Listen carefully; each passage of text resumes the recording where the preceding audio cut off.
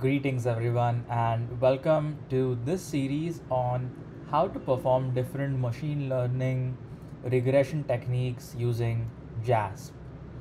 Now, machine learning is a subset of artificial intelligence that enables computers essentially to learn from data without being explicitly programmed. And it uses algorithms in the form of equations to identify patterns and make decisions and improve performance over time.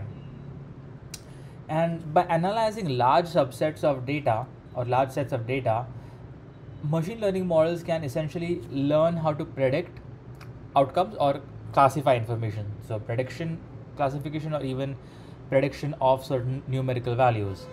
And we can use these machine learning models and save these probabilities or weights that it has learned from data that has been provided to it to make predictions on new data that is fed. Now, deep learning is a subset of machine learning that uses something called as neural networks to which contain multiple layers to essentially model even more complex patterns and identify even more complex patterns in data. And they're called neural networks because they're inspired by the structure of the human brain and the neurons that are in layers in the brain, each performing their own specific function and each working together in cohesion to make a prediction. And the basis behind machine learning or deep learning or any of artificial intelligence for that matter is, it's simply put, it's a technique to learn probabilities and weights that help model make predictions. So probabilities reflect the likelihood of certain outcomes or classifications, and they guide the model to choose the most probable result. And the weights are the importance of each feature or each variable, and which over time the model learns from the data that you input. And during training, the model adjusts these weights such that it minimizes the errors and makes the predictions as accurate as possible. Now, in this video, we'll be talking about simple linear regression as a form of a machine learning technique to make predictions. Now, if you watch my previous videos on simple linear regression or even multiple linear regression, it's essentially not a very complex technique to understand. A linear regression is essentially, it's a very simple equation, and it's y equals mx plus b. And if you've taken courses on 2D geometry, in the x and y axis you can represent a line with the help of this equation mx plus b, where m indicates the slope and b indicates the intercept or the constant. And it's essentially a very simple equation. But linear regression is a little more complex than that, because this regression essentially aims to reduce the distance between the predicted values and the actual values. So you may wonder, okay, so we have x and y numerical data and we produce a scatter plot, and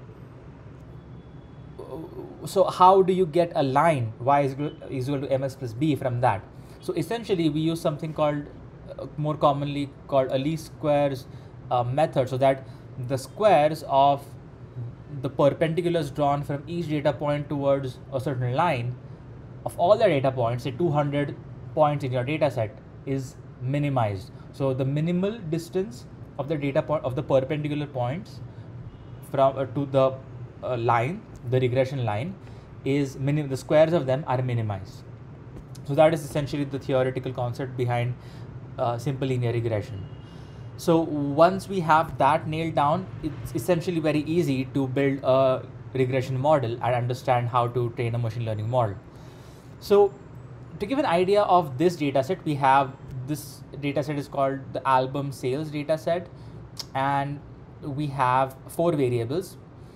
So AdWords, sales, airplay, and attract.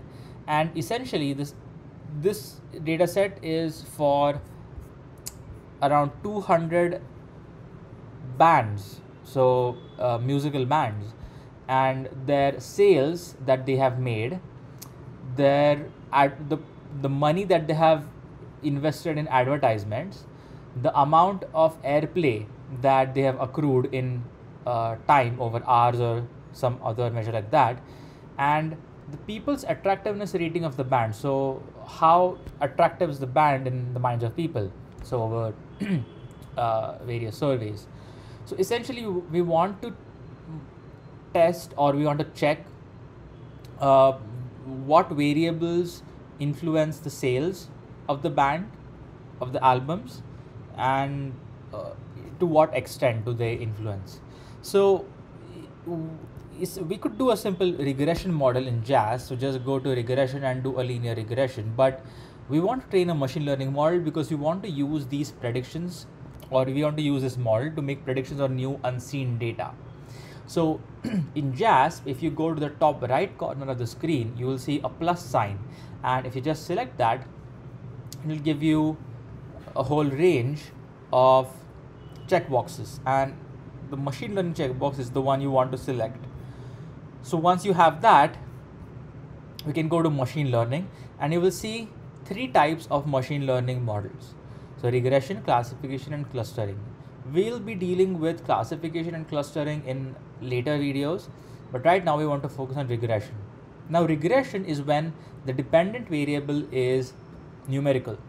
So essentially, in the equation y is equal to mx plus c or b, the y is numerical, right? So since we are predicting the album sales, which is a numerical variable, we'll be using some type of regression method.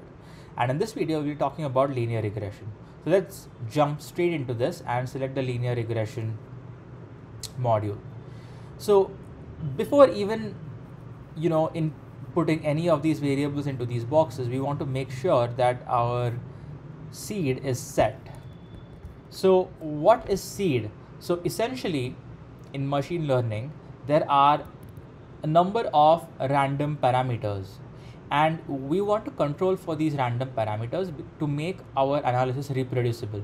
Because if you do this analysis today, and if you close this window and you open this again to show your friend that you've trained a model with some certain, a really good performance, and your friend says, oh, just show it to me, you see the performance is really good, and then you run the analysis again, you might not get the same result because of these random parameters. So if you set a seed, it can be any number that your favorite number, for example 2, 3, 7, what have you.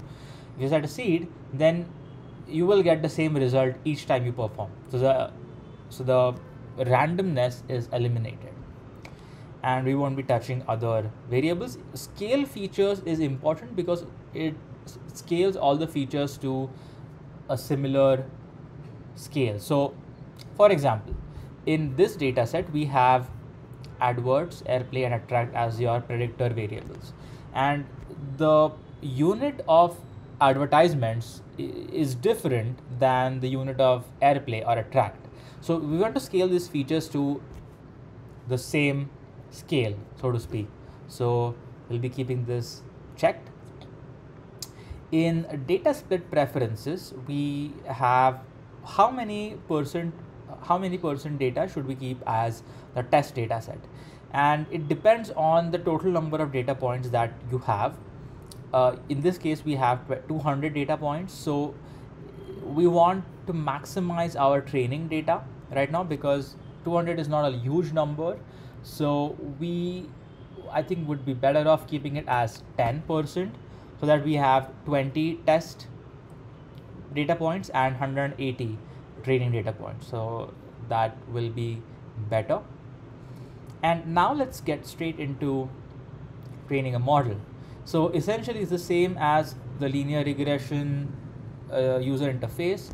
So the dependent variable goes into the target and the independent variable goes into the features. So when you deal with machine learning or deep learning or all these sorts of predictive modeling, the variables are called as features. So let's just put one feature for now into the features, and we immediately see this table. So n train is the number of training data points, that's 180, and n test is the number of test data points, that's 20. And this is the mean squared error for this, and r squared is the coefficient of determination.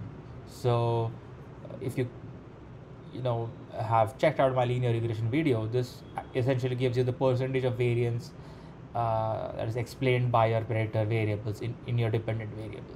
That's 33.6% right now. And we can get a predictive performance plot, which is essentially a regression line. So I think it's more apparent here.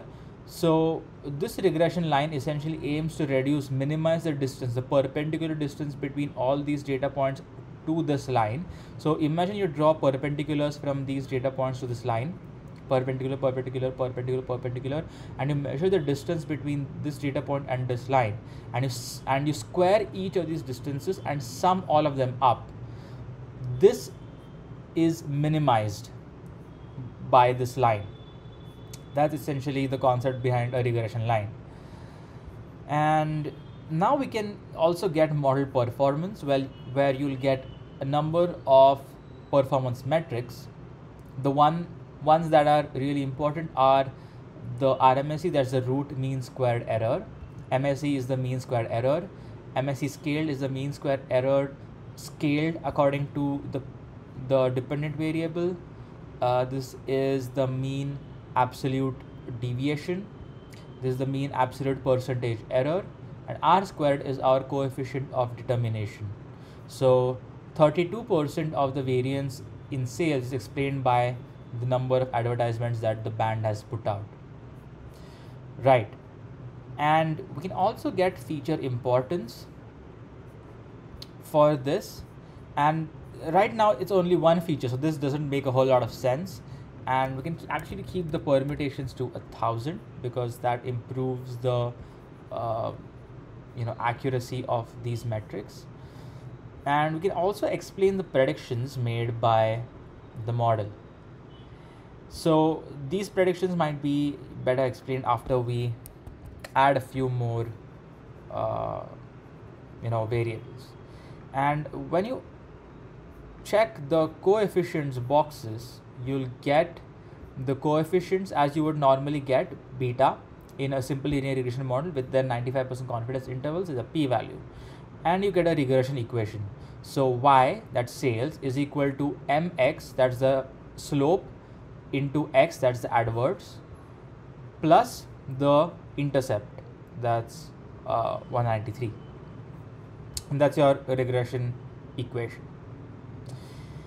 Right. So now let's divert our attention back to the r squared and add a few more variables or features to the regression model. So we see that it has jumped from 0.32 to 0.63. That's almost twice the initial amount. So now both these variables combined together explain 63% of the variance in sales or variability in sales. That's quite a lot. 63% is quite a good r squared value. And if we choose to put one more variable, the final variable attract, we'll see that it increases even further, but not to the same extent as when we added the airplay, the number of times the album or the band songs are played. So it's now 0.733. So 73.3% of variance explained by all three variables in sales. That's pretty good. And you can see the feature importance. Airplay, the number of times the band songs were played on the air, is the most important, followed by adverts, that's second most important, and attractiveness rating is the least important among these three. These are based on 1,000 permutations. And now we can also get additive explanations for predictions. So essentially you can make each of these into a regression equation. So 228.728 is equal to 192 point this minus negative 2.8 plus 57 minus 18.8. So this is the equation that's used to make these predictions. And this is essentially it. This is essentially how you train a linear regression model. But then you might ask me, okay, so what's the difference between just doing a simple linear regression? So here's where the practical application comes into play. So you want to use this model to make predictions if you get new data, right? If you get new data on advertisements, airplane attractiveness ratings of a new band that has come out, let's say, and you want to predict the sales. Let's say you're a band manager and you want to predict the sales of the band, and you have these three metrics. So how will you do that? You will take this data from 200 other bands, you will train a model, regression model, and then you will input your own data to make predictions. So forecasting. Great. So how do you do that? How do you save this model? In JASP, it's pretty easy. Just browse to any location you want to save your model, check the save trained model, and you will essentially have a file with an extension .jaspml. This will be your extension. And how to use this trained model? Just go back to machine learning, go to prediction. You have an option to browse and upload or get this model from your saved location where you have saved the initial model. And once you have that, you can essentially AdWords, Airplay, Attract, you can just drag and drop to features, and you will get the sales prediction for your new features. So you can essentially load a completely new Excel sheet with just one row of your AdWords, Airplay, Attract of your own findings, and then you can input these into features and get the prediction. So that's it for the first video of this series on machine learning, simple linear regression. And in the next video, we'll be talking about the next few videos, we'll be talking about other methods of performing regression, machine learning techniques. Thanks for watching.